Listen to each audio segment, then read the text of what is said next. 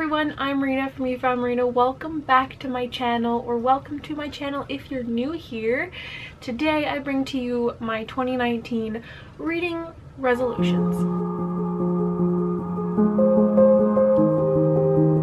Last year I had quite a few reading resolutions, and I did meet some of those resolutions, and other ones I kind of just forgot about. They kind of lost their importance. A prime example being my resolution to read more fairy tales.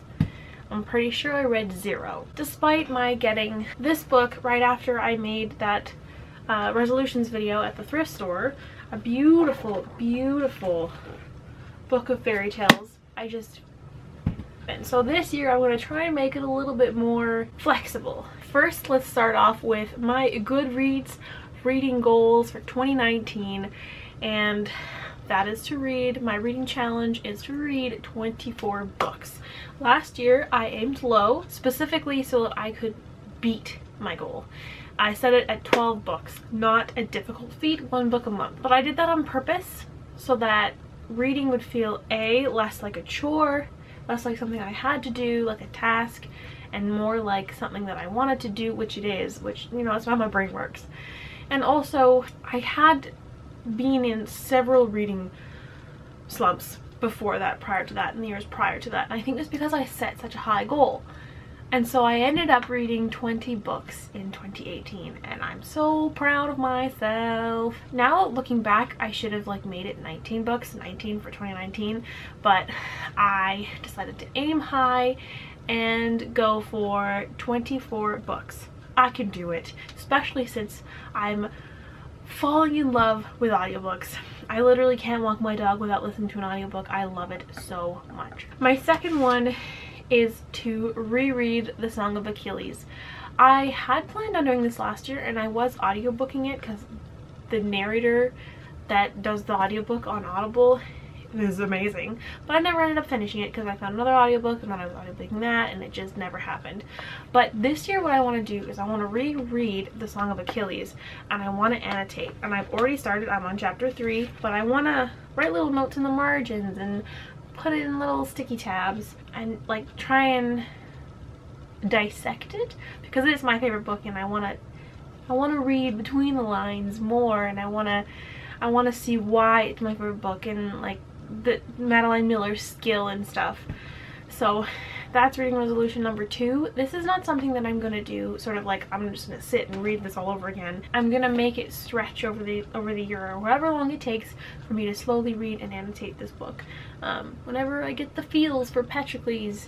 I'm also planning on getting a Song of Achilles tattoo, hopefully this year. I want it on my leg beside my whale that I have there. I love it so much. I want it permanently on my body. And at the moment, I only have 2 other goals that I want to achieve for 2019. One of them being a similar one from last year, or rather the same one from last year. It is to continue reading Canadian authors. There are some great books out there, but Canadian authors other than Margaret Atwood, and I discovered some last year. If you would like to hear about them, you can check out my 2018 reading wrap-up, which I will link below. But I want to discover more this year, and in different genres. The Canadian authors that I read this year were in completely different genres, and I thought that was so much fun. So I'm going to do the same thing this year, and possibly even add in some non-fiction. It doesn't have to be necessarily Canadian non-fiction, but I want to try. I said that last year I would read more non-fiction, and I didn't. I don't think I read any. That brings me to my final reading resolution, and that is to read more of the books that are on my shelf, to prioritize those books, which is similar again to what I said last year, but this time I'm ready for it more. So for example, one of the books on my shelf that I really want to read that is also non-fiction is Spying on Whales, and I bought this as a Christmas present for myself this year. Another non-fiction. You guys might have seen quite a few of these on my Instagram because I posted about them. I have been dabbling in them, but I haven't read them in earnest, which is what I want to try and do this year. One of them being The Body in Pain by Elaine Scarry. Such a cool concept, and I can't wait to read more of it. I haven't really read any of it. It is a commitment, so Another nonfiction, Women Who Run with the Wolves. You can see I've already started tackling it. This one I'm not too concerned about sitting down and like reading the whole thing. I'll treat it just like the Song of Achilles, and then I'll pick it up sometimes in the year and just read portions of it. I'm really liking it so far. I love the idea behind it, so hopefully I'll continue with this one. And there are 2 more nonfictions that I really want to get into.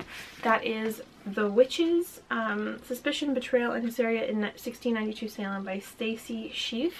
I started reading this a couple years ago or last year, and I've been loving it, but I didn't pick it up again simply because I was so into the books I read last year. I was so immersed into every single one that I picked up that I just never, this was just not one that I picked up. So this was another one that I want to get to.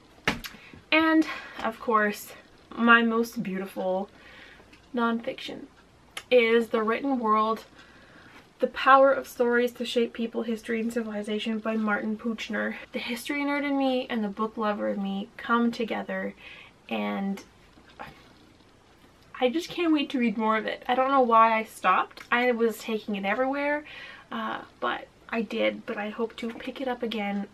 I have seen the hardcover of this guy, and I feel like once I finish it, I want to treat myself and buy the hardcover, because the inside of the hardcover is like to die for, but it's like 40 bucks, so maybe not. Those are my 2019 reading New Year's resolutions. Thank you so much for watching, you guys. Let me know what your resolutions are down below. How many books do you plan on reading this year, or do you not set yourself reading goals? Let me know. Do you just flow with it, you know, go with it, whatever you feel like? I like a little bit of structure in life, but I mean, honestly, I'm probably not going to read all of these nonfiction books, especially since last year I didn't read any, but I have quite an array to choose from and to set goals with, so it's looking good, it's looking positive. Thank you guys so much for watching, and I will see you in the next video. Bye guys! You were a god in my eyes, above the clouds, above the skies. You were a god in my eyes. You were a god. It's very uneven. I probably read less than I have read. I read more. I probably haven't read. The books that I probably haven't read are probably... The books that I haven't read are probably more than the books that I have read in terms of my...